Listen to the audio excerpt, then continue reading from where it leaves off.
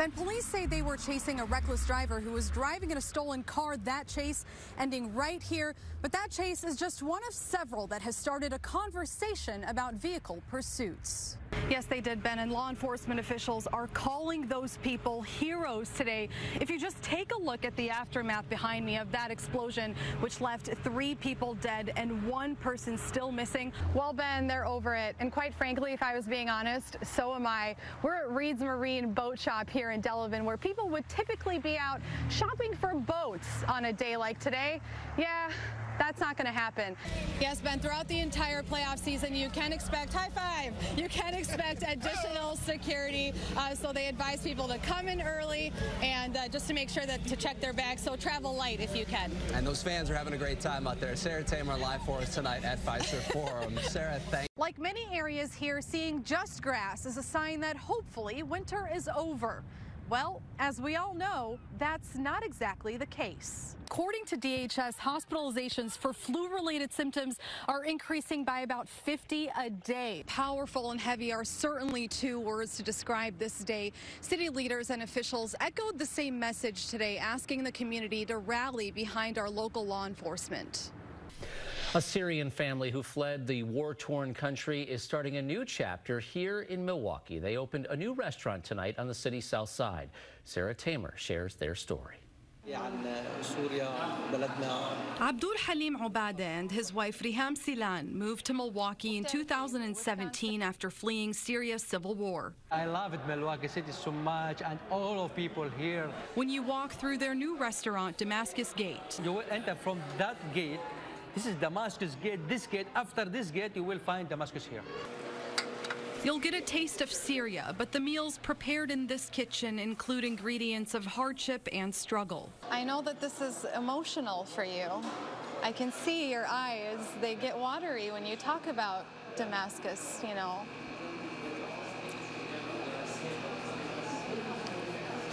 Why do you think it makes you so emotional? My family. I asked Riham in Arabic why they opened this restaurant. أكيد في هدف أكبر من إنه بس يكون في مطعم هون. أكيد مشان حتى نورجي العالم أكلنا، نورجيهم حضارتنا، نحن شو بنعمل، نورجيهم تقاليدنا يعني وتعرفوا على أكلاتنا يعني. ونعطي نحن خلفية جيدة عن سوريا بلدنا. Giving war-torn Syria a chance to be recognized differently. This restaurant is our dream.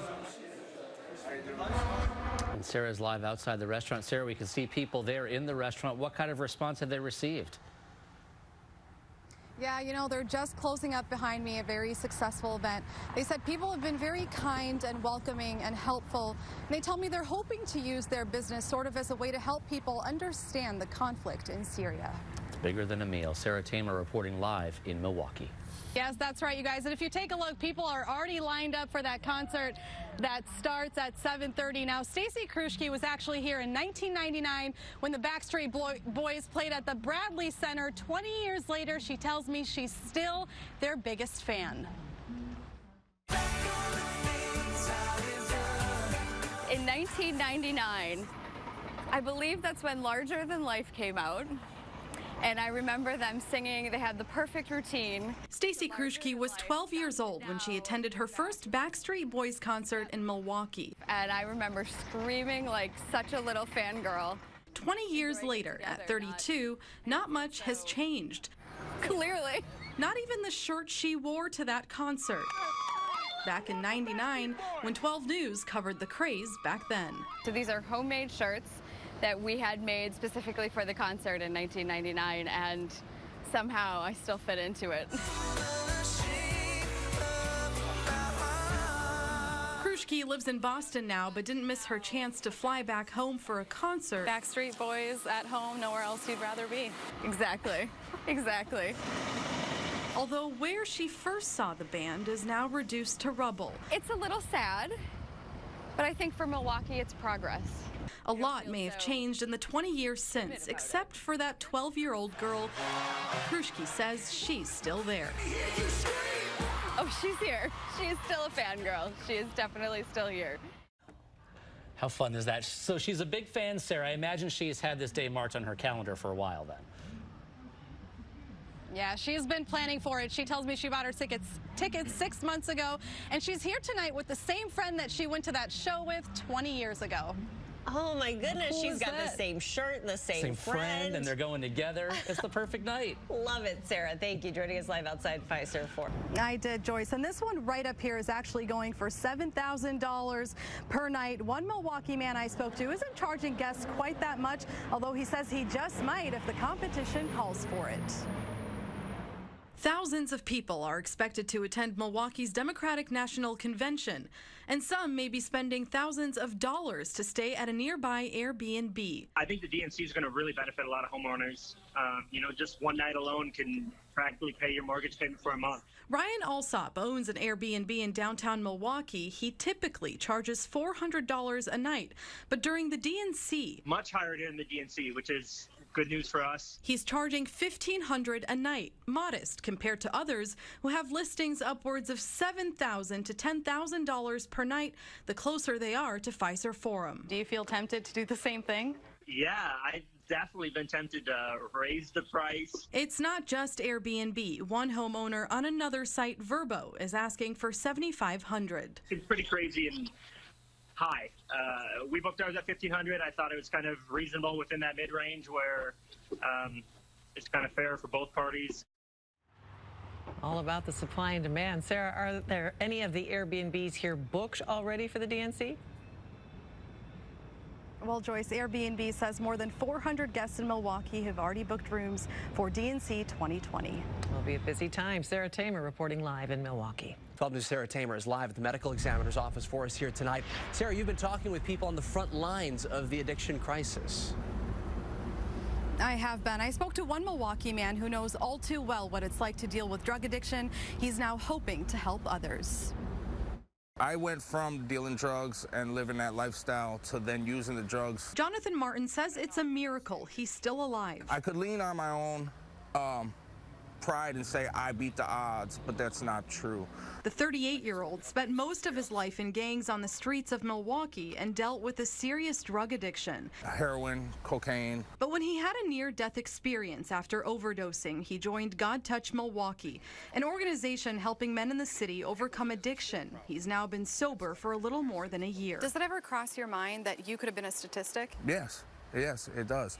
I should have been. The statistics are a harsh reality in the city. Since Friday morning, there have been a total of 12 apparent overdose deaths in Milwaukee County. I read that headline and I was shocked. First responder David Mykick responds to overdose calls every day, but he says this weekend was one of the worst. When I started 10 years ago, it didn't seem like it was that big of a problem, whereas you're hearing about it more and more now in the news. And we're seeing more and more of it on the streets. It breaks my heart. Martin hopes people seek help before more lives are lost and the opioid epidemic gets worse. You can fight this and you can win. You can overcome your addiction. You can break those chains that you are tied to this drug and tied to this lifestyle. You can be free of that. Such an important message there. Sarah, do first responders have any idea why the number of overdose deaths have been so high since Friday morning? Well, Ben, the medical examiner's office has scheduled autopsies for tomorrow morning, but they tell me that it may be new drugs coming into the city that are stronger and more powerful. Toxicology reports will confirm. Sarah Thamer reporting live for us here tonight in Milwaukee. But as 12 News' Sarah Thamer explains, this photographer is now the one stunned after he says 20 grand in equipment was stolen. I've never had this amount of stuff stolen from me all at once quite like this. It kind of felt like I got fired from a job. So I just lost everything in one moment. Milwaukee photographer Thamer Clip was filming a band on tour in Chicago Thursday night. He says he briefly left his equipment in a locked car just outside the venue, not knowing it would be the last time he saw it. The window was just shattered and my bag was missing. $20,000 worth of equipment stolen. My brain shut off. I was in entire total shock. I didn't really know what to think or what to do. He called police, but he says the worst part about all of it is the moments captured in videos that are now gone. I was producing a tour video for the band every day, and the last tour video was lost that day. So it was like like 2 or 3 gigs worth of video just lost, unfortunately. Ghani was in Chicago when his equipment was stolen, but it's here in Milwaukee where he's made a name for himself. He's scheduled to shoot Pride Fest and 2 weddings this weekend, forcing him to open up a credit card and buy new equipment. But for a man who sees through a lens for a living, Ghani says he's focusing on the bigger picture. If the universe is going to test me, I'm gonna fight back. In Milwaukee, Sarah Thamer, WISN 12 News. 12 News' Sarah Thamer was there for the big moment. And Sarah, this was a scavenger hunt proposal? Yes, it is, Joyce. Photographer Jim and I were here earlier when we spotted a woman and her friend talking into the camera, getting excited, filming themselves. Of course, we were curious. We asked them why. She told us she was on the hunt to find her soon-to-be fiancé. It is often said that life is an adventure. Started in Oak Creek. Then I went to the office of the volleyball club where we met. For 23-year-old Sam Abate, the adventure starts now. I'm just anxious to see him because every stop we get, I'm like, is he here? Is he here? Is he here? Because I just want to see him. She spent her day on a scavenger hunt proposal, going from place to place, each destination carrying a special memory. Oh. And now we're at Bradford Beach where I met his sister this summer. Friends and family followed along the journey virtually. Oh my God! Hi! And photographer Jim and I followed her every step. This is a lot of effort. This is a lot of effort. I've done a lot of driving. It's been great. Bringing her closer to the final stop at Bayview Park, where her soon-to-be fiancé Alec was standing before he got down on one knee. It's so freaking pretty! It was like a spur of the moment, like, all right, this is a great idea, let's get rolling on it, and then I just worked hard for it. I was just more excited to see him when I realized his car was here, and then like walking up on the beach. And so as the sun sets, a new adventure begins for 2 people eager to spend a lifetime together. That is awesome. It looks like The Bachelor could take some cues from those 2. Sarah, how many different locations were involved in the scavenger hunt? Joyce, there were 7 total locations, and Alec tells me it really only took him a few days to put all of it together, so pretty impressive, if I have to say.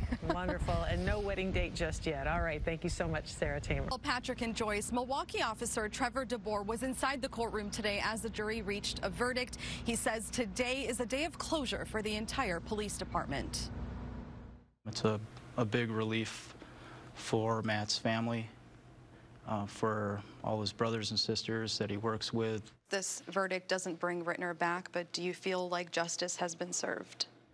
Matt's looking down. I think he's happy with the outcome of today. Trevor DeBoer was with Matthew Rittner February 6th when they were serving a search warrant at a Milwaukee duplex.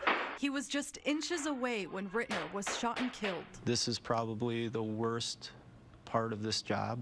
A jury found Rittner's killer, Jordan Fricke, guilty of first-degree intentional homicide Friday. Fricke faces life in prison. He told the court he believed he was being robbed and fired the fatal shots in self-defense. The jury rejected that idea, and so does DeBoer. He knew, what we were doing, who it was when we entered. DeBoer says it could have been him, and that Rittner saved his life. Did you ever consider taking off your uniform and quitting your job after that happened? Absolutely not. I'd do it all over again. I might, switch some spots and change some positioning if I could forecast something like this, but I would do it all over again. And I'd work with the same people, and I'd have Matt standing right next to me. Sarah, we did not hear from Officer Rittner's wife today. Did he say what her reaction was to the verdict? Yeah, Officer DeBoer says she, along with the entire family, are satisfied with the decision reached today. Sarah Thamer reporting live at Milwaukee Police Headquarters. We just got on scene about a couple minutes ago, actually. I'm joined now by Sergeant Schmidt, who tells me they do have a man in custody. But if you can just kind of tell us what happened. I know you guys have been on scene for about 2 hours now. Yes, we have. We were sent about 3 o'clock for a male who was distraught in the parking lot with a weapon. At this point, he'd only threatened himself. He was outside the hospital in the parking lot. The hospital went into lockdown. Everybody was safe. He didn't have access to the building. We negotiated with him for about 2 hours, and he just surrendered the weapon. He's in custody now. Did he give you guys any reason why he was doing what he was? I don't know that yet. I know that he'll get a mental health treatment or assessment, but beyond that, I really don't have a lot of information yet. It's still evolving. I know I asked you this earlier. Has the hospital been evacuated at all? They've not been evacuated. They were on lockdown. That'll be lifted shortly. So nobody was allowed in or out. And that way it keeps everybody safe from there. He didn't have access inside the building. He was outside the doors. They were able to lock those doors along with the doors behind that, so there's really no threat inside of the hospital. And we were able to set up a perimeter pretty quickly outside to limit the dangerousness of it to the community. And when are you guys expecting the lockdown to end? In the next couple of minutes, I imagine. All right. Thank you very much. Absolutely. I appreciate your time. Now, we did also get a statement from the hospital that I want to read to you guys. The hospital says they are protecting the safety and the well-being of their patients and team members. It is their top priority. They are working with authorities who are on scene managing the situation. As you just heard, they do have a man in custody. He was outside in the parking lot for a couple of hours with a gun. We spoke to neighbors out here who were concerned, but that's all the information that we have right now. I'll get back to you guys as soon as we know more. All right. That man surrendered to police.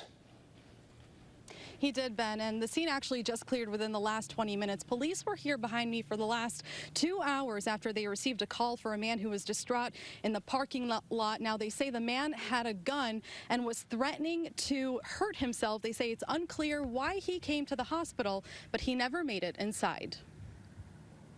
The hospital went into lockdown. Everybody was safe. He didn't have access to the building.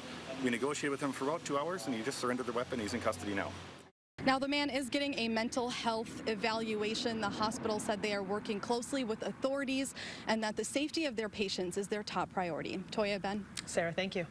They do, Derek, and it all happened right here in this parking lot right behind me. Neighbors across the street say they saw the whole thing unfold.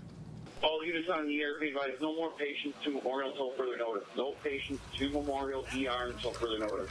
Video shows a man with a gun pointed at himself sitting outside of Sheboygan Memorial Hospital. Be advised, we're going to be delayed here for a little bit discussing transport options. Police say he was threatening himself. They say it was unclear why he came to the hospital, but he never made it inside. The hospital went into lockdown. Everybody was safe. He didn't have access to the building. We negotiated with him for about 2 hours, and he just surrendered the weapon. He's in custody now. First time I've ever had to not be able to get into the hospital entrance. Parents were screaming at their kids, get in the car, no, we got to go this way. Like, it was just chaos. What was your reaction when you saw a gun in his hand? I guess it was kind of crazy just seeing this happen. You know, you hear about it on the news, but you never see it happen around here. Neighbors who live across the street say they're happy no one was hurt, but can't help and think about the worst case scenario. I was actually standing here praying. I'm like, please just keep everybody safe, the law enforcement and the SWAT team, and because it could have turned out really bad. Sarah is back with us live tonight. Sarah, has hospital officials said anything? Well, Derek, the hospital has sent us a statement earlier that said the man is now getting a mental health evaluation. They say they're working closely with authorities as the safety of the patients here is their top priority. Sarah Thamer reporting live in Sheboygan tonight. 2-year-old Nolani Robinson has been missing since Monday. Tonight, family and friends are pleading for the public's help to help bring Nolani back home. With 12 News, Sarah Thamer. And Sarah, escaping is a real struggle. Yes, it is, Derek. I met with a local human trafficking advocate who tells me, like many other women who have been sex trafficked, she risked her life when she chose to walk away. You start thinking about all the young ladies that you work with, or even yourself, that could have happened to you, that could have happened to your child. Nancy Arbrough is all too familiar with sex trafficking. You don't choose the life, it chooses you. She was trafficked for nearly 4 years. It's not as easy to turn away from something when a person believes they own you. When Yarbrough made the decision to leave, she knew she was taking a risk that could end up taking her life. To tell them no when you promised that it would always be yes is the most difficult thing to do. Did you ever fear for your life after you left that lifestyle? I feared that if I went back with him, what he would do, but I also feared what would I do without him. Yarbrough is now dedicating her life to raising awareness through her program Fresh Start. She wants to help women who have also run away from trafficking. It's a hard pill to swallow. That's why advocacy and awareness is so important. And Sarah, we know in the case of Sierra Robinson and Darius Higgins, he had ties to multiple states across the country, and that's why police said it was so hard to track him in this case. How common is that with suspected traffickers? And Derek, it's very common. Nancy tells me they call them hotel surfers because they don't stay in one location for a long period of time, and they typically have multiple addresses, which makes it hard to track them down. All right, Sarah Thamer reporting for us tonight. Thank you, Sarah. New here at 10 o'clock. Yes, it is, Patrick. This area here on 36th and National is very popular for those who frequent food trucks. So when they heard those food trucks were in jeopardy, they decided to step in. Yes, Patrick, that meeting will still happen, but Mayor Tom Barrett says he will be very surprised if council members try to overturn his veto. Sarah Thamer reporting live.